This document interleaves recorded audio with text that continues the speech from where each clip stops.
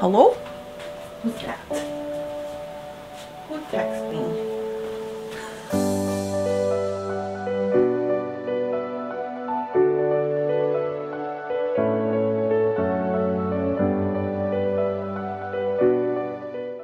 Good morning, you guys, and happy Wednesday.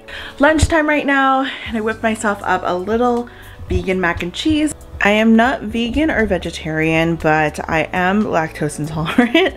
So that's what's for lunch. Trevor's having Taco Bell for lunch, but I just decided that I've been addicted to Arby's. So I had Arby's again yesterday for lunch, and I need to be better. I just need to be better about eating healthier or eating at home and eating like a little less junk. So today, veggies. Veggies, veggies, veggies. Obviously mac and cheese isn't veggies, but it's a little bit of a treat for me. Today, I'm going to water the plants in the backyard. I bought some plants for the front yard, just a couple of like small plants that'll grow into potentially big trees. I got one bird of paradise and one palm. And so I think I'm gonna try to plant that today, and yeah, we'll see what happens. So I saw this trend on TikTok where you show your husband or your significant other this Pottery Barn branch that literally is just a branch on a string, and it's like quote unquote a Christmas decoration. And just to kind of like see what the reactions are when you say like, hey babe, it's finally on sale, should I get it? The branch is $119 for a branch, a pine branch on a string. It's called a pre-lit hanging faux pine branch, and it's $119. I'm gonna insert a picture of it right here. Boop. And it's from Pottery Barn, so let's see Trevor's reaction. He's gonna kill me.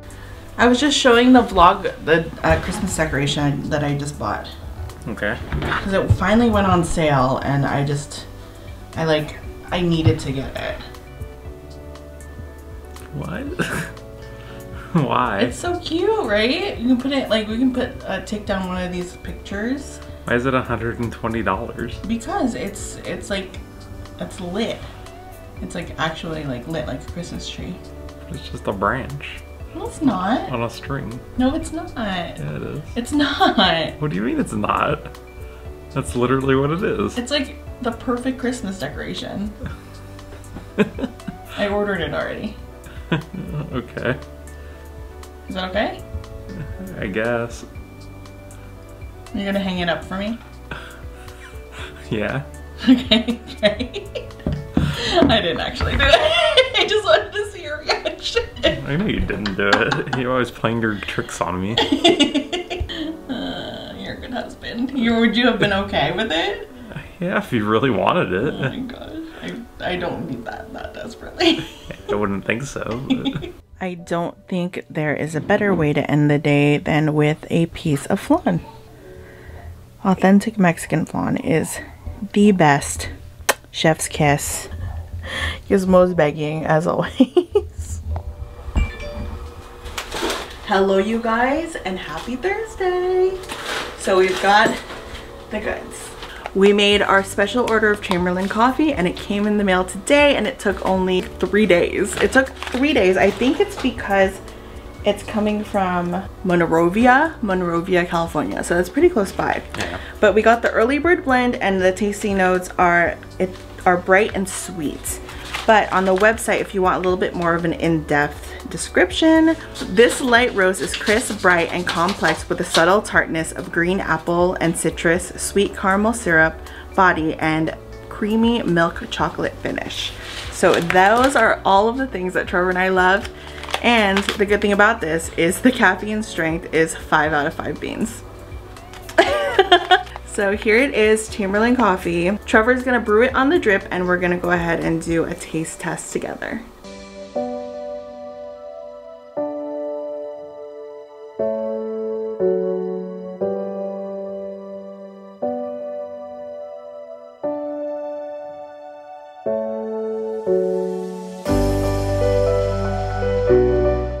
It smells really good. I also got the cup. Is that so cute?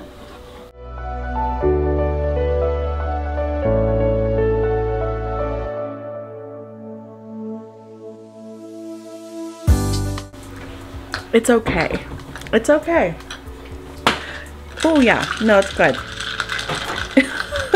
It's good. I think the aftertaste kind of lingers, and that's when you get all of the tasting notes. But I taste the green apple, I taste the milk chocolate. It kind of tastes like diner coffee to me. Yeah, I can. A little bit.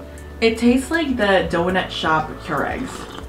That's what I feel. But doesn't like the taste kind of linger towards the end? Yeah, I'll have to brew this on my AeroPress and see like if it's different, because like I'll usually get like more of the flavor notes. Like that like drips just kind of drip. Yeah, it looks like it's really watered down. Yeah, it's not like the boldest. Yeah, so. It's supposed to be like a light roast, so. But yeah. I think this might be too light. I'd probably give it like a 5. 5 out of 10? Yeah. Not bad. That's pretty good. Yeah. I would have given it like a 4. Okay. Yeah, like a 4 or 5. Yeah. Yeah, whereas the coffee like we just got, like I would honestly give it 8 or 9. Like it's really good. So, consensus is we like it, but we don't love it. Maybe we can try a different bean, but for now, I'm our Chamberlain. Your cup's cute. Hello you guys, and happy Friday. Today, we are making pozole. As you can see here, we have some water that we are going to bring to a boil, and right now I'm just adding my pieces of pork. The Mexican market already had a set pozole pack of pork, so it's all of the pieces that you could potentially ever need for making pozole. So all you have to do is just make sure that the pork is covered, and from here we're going to add some bay leaves. I added about 4, a whole clove of garlic. So add this guy too. So I'm just kind of gonna have to just pop it in there, and then half an onion. And we are going to be boiling this until the pork is cooked through. That should be about 20 to 30 minutes. We have the rest of our ingredients. So we have the white hominy, and somebody on TikTok was really raving about this Teasdale brand, so I ended up getting this one. We have chile ancho, and then we have chile guajillo. Sorry if I'm pronouncing these wrong. Chicken bouillon flavor to add to the broth. Okay, so I cleaned out a couple of chiles. I just put all of the seeds in this bowl. This actually you can throw away. This is where all the spiciness is, and this is where all the flavor is. So we're just gonna wait until the pork is boiled through, and then we're gonna go ahead and just add the chiles to rehydrate them and kind of like get the flavor into the broth. But we have about like 15 minutes left on the pork. Okay, so the next step is that you take all of the chiles, the onion, and the garlic that you had boiling in your broth. Everything is soaked in the broth. Put everything in a blender along with half a cup of the broth and also a tablespoon of the chicken bouillon. Let's feed the Gizmo breakfast. So you're just gonna go ahead and liquefy it until it turns into kind of like a nice pasta sauce consistency. Oh my god, I wish you can smell it. It smells so good. And in a second, we're just gonna add this back into the broth and then add the hominy and then cook it for another 15 minutes and call it a day.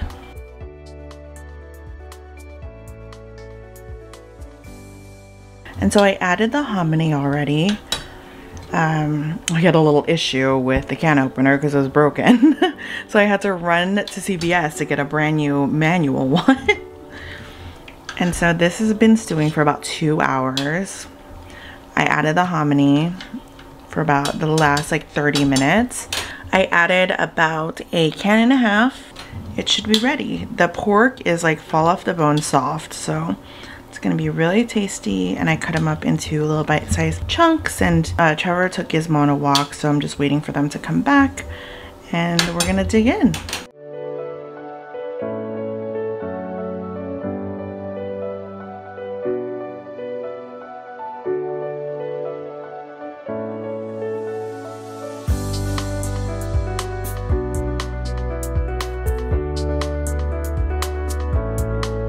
Hey guys, Trevor here.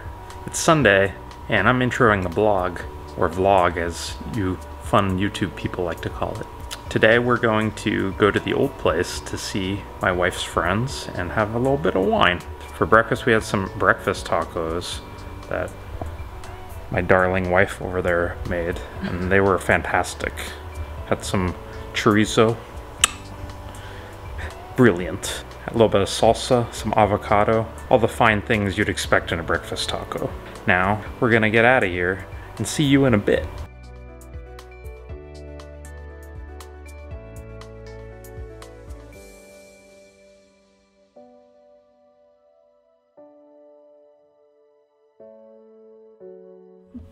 Hello you guys, and happy Thanksgiving! We are currently getting ready to head out to my mother-in-law's house for Thanksgiving dinner, and I've been assigned a vegetable. So I'm going to make green bean casserole. We've also been assigned dessert. So obviously we had to go get Winston pies, and it's their famous pecan pie. So what I am currently doing is cutting up the green beans, and we're gonna make them from scratch, and we're not gonna use canned beans. You can use canned beans, but I just think that it tastes better if you just do it from scratch. So what I'm gonna do is I'm going to take these and I'm gonna blanch them in boiling water for about 8 to 10 minutes, just so that they're soft, and then I'm gonna mix them with the rest of the ingredients. Hello? Who's that? Who texted me? Since it's Thanksgiving, we are going to list the things that we are thankful for. So let's each list maybe 2 things that we're thankful for. I'm thankful for you. Me? Yeah. I'm thankful for our health and happiness. You know what? I'm thankful for you too, and I am also thankful for our health and happiness. And I also am really thankful that despite all of the craziness this year, we've had a pretty successful and bountiful year. Right? Full of blessings, and maybe it'll continue. Hopefully it'll continue. Hopefully. So happy Thanksgiving from the Smiths. Yeah. So once these are done boiling for about 8 minutes, we are going to prep an ice bath to stop their cooking so that they'll still have a little bit of a crunch to them, and they'll be really, really yummy.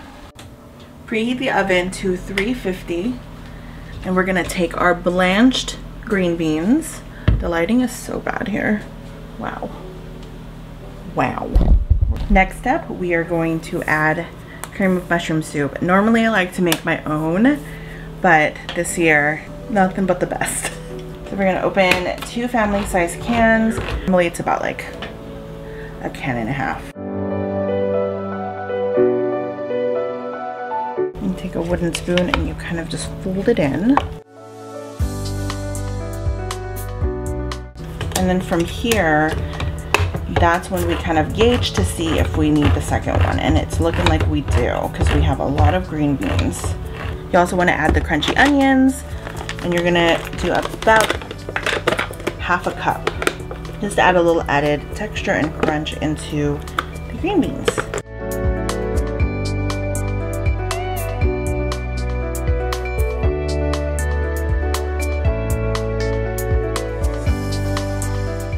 Take your casserole bowl,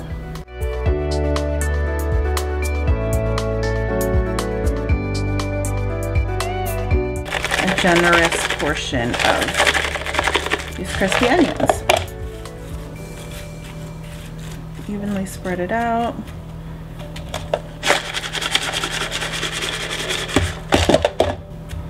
That's that. And so what we're gonna do is, once the oven is done preheating, we're gonna put this in the oven for about 20 minutes and it should be done. And here she is, the finished product, and she looks great. Oh my gosh. I added an extra 5 minutes, so it was in the oven for about 30 minutes, and it's perfectly evenly crunchy and gorgeous, and I cannot wait to dig in.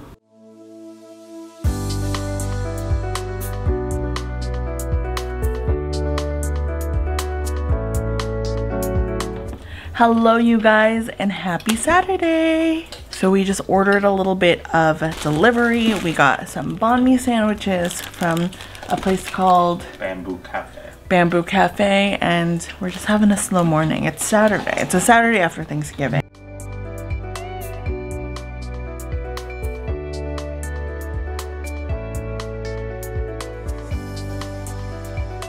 It's really good. Solid banh mi. Good crispy bread. Meat is juicy. A+.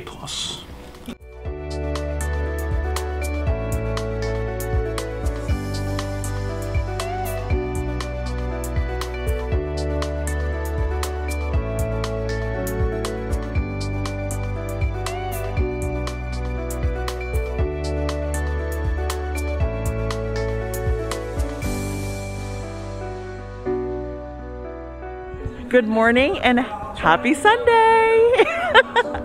Good morning. Hey all you sports fans.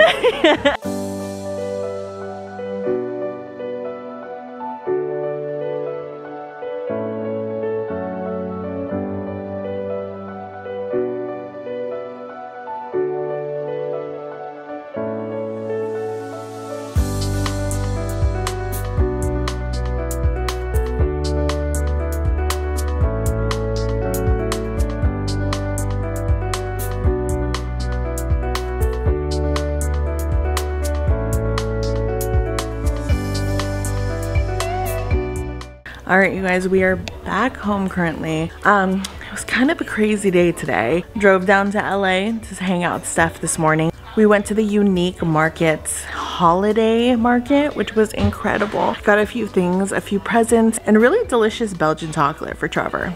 You know Trevor, he loves his chocolate. But yeah, we are making dinner right now. We're having tri-tip, broccoli and potato pancakes. And yeah, I'm just sitting in the living room admiring the tree that we put up last night. I mean, she is gorgeous. She is tall, she is big, she is phenomenal. She's the biggest tree I've ever had. She's about 9 feet. And yeah, I think it's colorful and fun, and you know, we all need a little bit of holiday cheer right now. That is it for us this week. We hope you had an amazing Thanksgiving week despite circumstances. I know we have so much to be thankful for, and thank you so much for those who do watch this channel. And don't forget, like and subscribe, and we will see you next week.